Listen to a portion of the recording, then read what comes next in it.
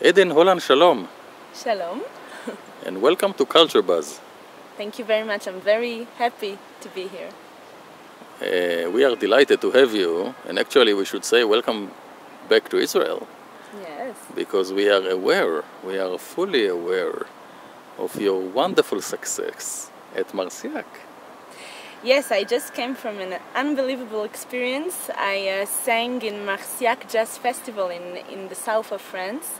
It was incredible. It was fantastic, as they say in French, Oui. because we had the chance to see a few clips, and it was indeed impressive. So, Mazal Tov. Thank you very much. Thank you. According to our records, if we are not wrong, you are the first Israeli singer to sing at Marciac.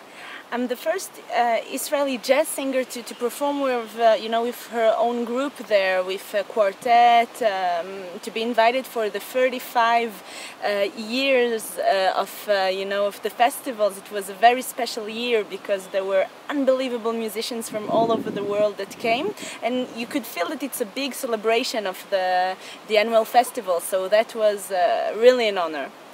And for you to perform in France is like performing at home. Yes, I was born in Paris, and I came to Israel when I was very young, and ever since, I mix my two cultures, my French culture and my Israeli one. Lucky us. Yes. I'm lucky, this language, this culture, the French one is so rich and so special. And in the other hand, the combination of the way I create my own music in Hebrew as well, it's very, very special to me to be able to do that. And in addition to the wonderful musical experience, there was another kind of experience, a bit more diplomatic one, because you got to meet the mayor. Yes, when I was in Marciac, I was very, very honored to have the chance to meet the mayor of Marciac, Monsieur Guillemot. That is not only the mayor of Marciac, is also the creator of Marciac Jazz Festival. Wow. He's a very passionate man. He loves music. He loves to discover new artists. He actually brought the jazz to Marciac 35 years ago. Amazing. And ever since, it's a big celebration every year. It's the main activity of the city. And also there's a big new, very beautiful concert hall that is 1 year old called La Strada in Marciac, which also is, something that he created. And he's the artistical director of the festival. So he invited me this year to perform, and to be invited from such an incredible man, it was an honor, and I hope to go there again, because I was hosted like a queen. Really, I got such a beautiful, people were so nice, so kind, the team of the festival, the audience, everyone. It was amazing. It sounds like a perfect experience. Yes, and it's very important to say that I was also invited with a trio from musicians from Paris, Vincent Strasieri, Sylvain Romano, and Philippe Soira. They are three incredible musicians that work a lot in the European jazz scene, and we collaborated together, which, the new group was born, my quartet with them, and also that was a beautiful discovery to play with locals, and that it went so well, so also that was great. If we may say so ourselves, the performance was brilliant. We can tell because we visited your Facebook page and we saw some of the clips. Well done. Thank you. Well done. Thank you very much.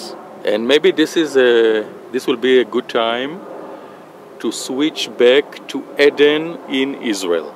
Yes. Eden Holan, in addition for being a jazz musician, is also concerned about the well-being of her fellow musicians. Can you tell us a bit about it?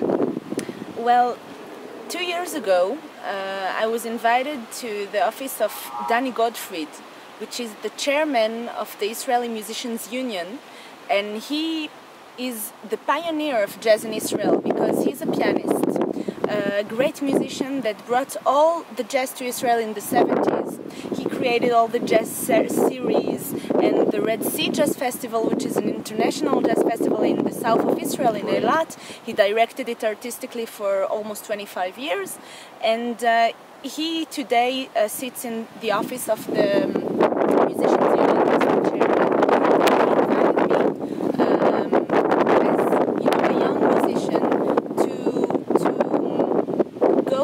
Office and join the team and to build a job that helps the community to know better how to manage themselves. You know, the music industry is very, very complex, a very interesting field, and today it's not obvious to know how to make a career out of it, you know, and so my job is to help the young generation, even also the oldest generation, to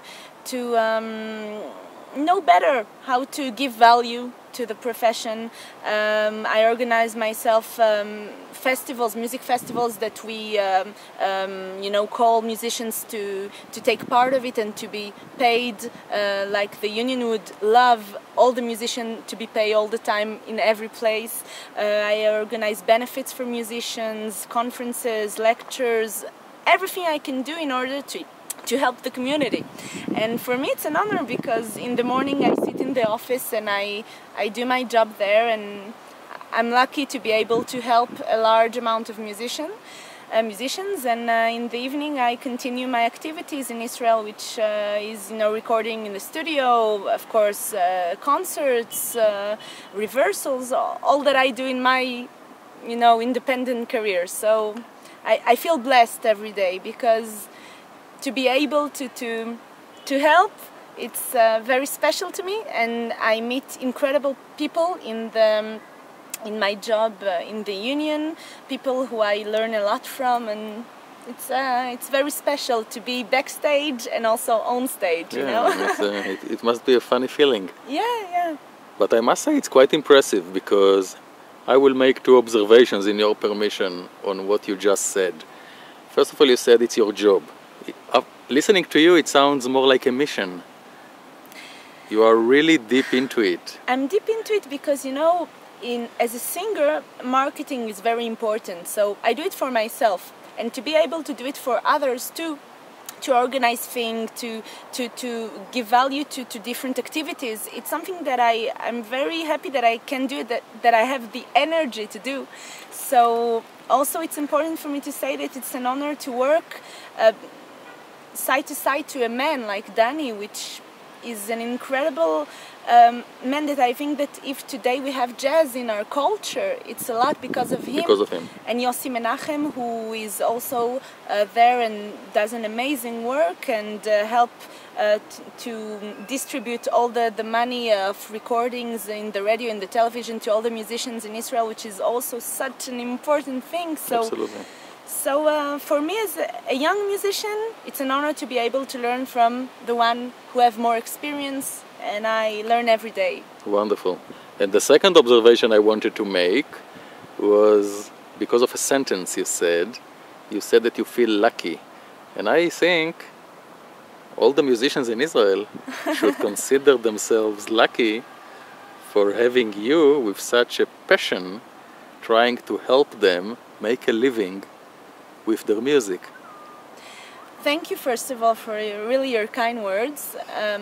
I will tell you something. I think that if each of us would give more value and would ask more for each time he goes out of his house to play, because nothing is for free, you know, then it would be better for all of us. And I think that if it sticks to everyone, then the industry of music will be much better, and people will take us very seriously. And sometimes it's complicated because people think that, you know, it's fun to play, it's fun to go out, it's fun to be on stage, but it's a very, very serious career, and it takes a lot of efforts and a very, very strict method. And so you need to be very, very serious in order to succeed in that. And I think that that's a little bit my job in the union, to show that Each time you go on stage, it's such preparations before that you need to know what you demand, you know, and to give value to it. As I said, the musicians are lucky to have you. Thank you. Eden, before we switch to your secret love affair with La Réunion, Yes. I hope I pronounce it correctly. Yes. I would like to ask you a question. Growing up, discovering jazz music, discovering music, can you mention a few musicians, both Israelis and foreigners, who have been an inspiration to you? Yes, well, first of all, my father. Ronnie? Ronnie Holan is a very big musician. He's a jazz drummer, and ever since I'm a baby, he raised me among other great musicians. He always gave me a very, very important education. Oh, so we know who to blame. Exactly, blame him. He's, you know, is a very, very important, how to Figure. say it? Exactly, figure in my life and in my career, because he built all the different influences that I live ever since I'm a baby, and I'm surrounded with. And you know, then he always gave me a tip to listen as much as I can to musicians, not only to singers, you know. So in my jazz culture, I love, for example, Dexter Gordon. I love, of course, all the classics, Miles Davis, Charlie Parker, drummers like Max Roach, like Tony Williams, that are very big influences as well. Andre Ciccarelli, who is a recent drummer that is one of the biggest jazz drummer in Europe, and that also I grew up with because of my father's admiration for him, and that's also a big influence. And the influence I love these days is a brilliant pianist called Mehdi Gerville, who is from the Reunion Islands, who also is a very big influence in my music. Brazilian artists, African artists, Richard Bona, you know, jazz singers like Diana Washington and Sarah Vaughan are my favorites. And I can talk on and on, you know. There's lots of influences. Yes, of course. I listen to a lot of music. So let's talk a bit about La Réunion. Yes. And this is the time to mention that there is a beautiful album already. Thank you. Yes. So again, Mazal Tov. And how did it all start? Well, in 2008, I was as an audience, as a spectatrice, I was in the Marciac Jazz Festival. And my dream ever since was to go there and to perform, so that's a dream that came true. It took you 4 years.